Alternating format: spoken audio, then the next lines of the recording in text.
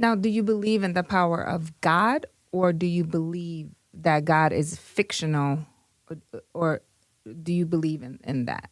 I know there's a God. I don't believe in shit.